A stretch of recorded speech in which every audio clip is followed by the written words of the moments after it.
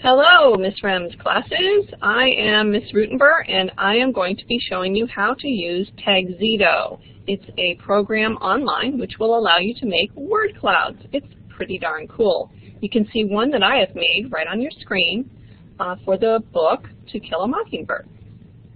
That's our example we're going to do today. Let me share my desktop with you.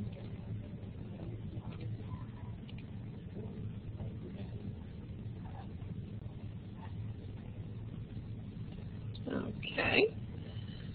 The first thing that I did was I found some of the text from To Kill a Mockingbird, as well as some of my favorite sayings from there, such as "you never really understand a person," or "it's a sin to kill a mockingbird."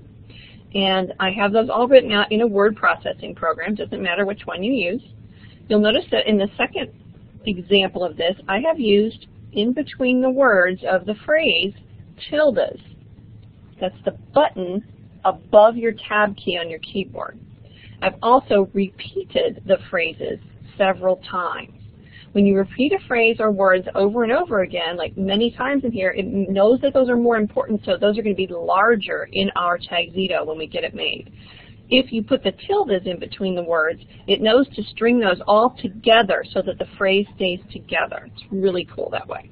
So let's go to the website. This is www.tagxedo.com. Notice how Tagxedo is spelled T-A-G-X-E-D-O.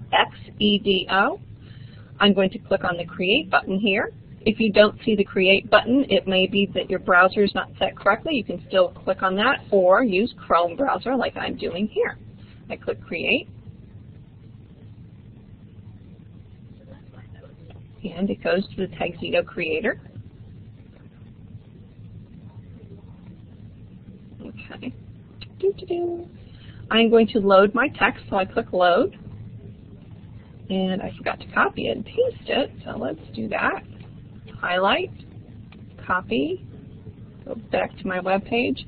I'm not entering a web page address in here, I'm entering text. So I'm going to go to the large box, click in it, and it says below that, hint, use Control-V to paste. So I'm going to go Control-V on my keyboard, and I'm going to tell it Submit.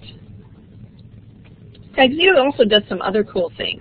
If I have two words that are really, really similar, such as sing and sings, it's going to use just one of those. It knows to do that. It also wants to take out little words like and. So I have and in here a couple times. It'll probably take most of those out. Tagxedo, I also need to X out of the command boxes. So I'm going to click on the X in the top right corner there. And now I have my phrases in a Tagxedo. However, I don't want the shape of South America here, so I'm going to go over to the left under Options and click Shape. If I scroll down, I know there's a good picture of a bird right there. It says it's a sparrow, but it's enough like a mockingbird for me. I click on that, and I'm going to X out of the box, and it changes it into a mockingbird shape. Another thing that I want to change here is the theme of this one. These colors don't represent, for me, To Kill a Mockingbird, especially that last part, which happens in the fall and at night. So I'm going to go down here and I see the theme Autumn Leaves. I'm going to choose that one. Notice how it's changed it. You can also add and customize your own themes in here. I'll leave you to play with that later. So I'm going to X out of this, and my Tagxedo looks pretty good. I can change things around. I can respin stuff like the layout. And it does its little business here. It changes the words around. So I look at it and I say, oh, what do I really want to stand out? If it is good and I like it, I can save it. Let's do one thing before we actually save it. I'm going to go back to Load. And I'm going to get rid of what we have in there now, go back to my Word document, and I'm going to take the phrases that are connected with the tildes and put that in there so you can see the difference. So if I click in there, and I tell it, oops, can't right click, got to Control-V, Submit, and X out of that box, and let's see what she comes up with now. Okay, this I might want to spin the layout and the orientation a little bit here until it fills up the head of the bird. Okay. So my text that I have, you never really understand a person, is nice along the middle, but I'm still not seeing the whole bird. So you can play with it and play with the layout and the orientation and spin these things. Once you get an orientation or a layout or a theme that you like, you can actually lock those, so that's pretty cool. And you can play with it all you like. The nice thing about this is if I go under Options to History and click on that, it shows me all of my examples that I've done. I particularly liked this one, so I'm going to save this one.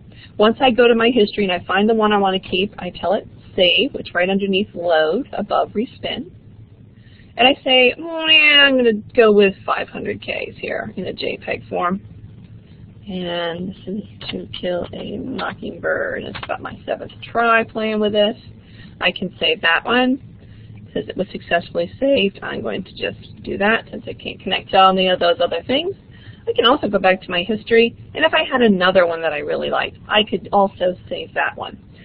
The saved file is the one that you would be sharing with Ms. Rem. So I hope that I get to see some of your Tagxedos if you get to play with this awesome program and do some of those for your upcoming novels that you're reading. So I'm going to quit from sharing my desktop here.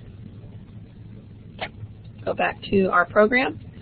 And so once again, it's Tagxedo.com. Check it out, play with it. You have a lot of options in there you can customize. I just showed you the very basics. And if it's really an important question that you or Ms. Rem or your peers can't find the answer to, please let her know that you guys are allowed to email me. It's not a problem. Once again, I'm Tamara Rutenberg, and Ms. Rem would be happy to give you my email address. Have a great day.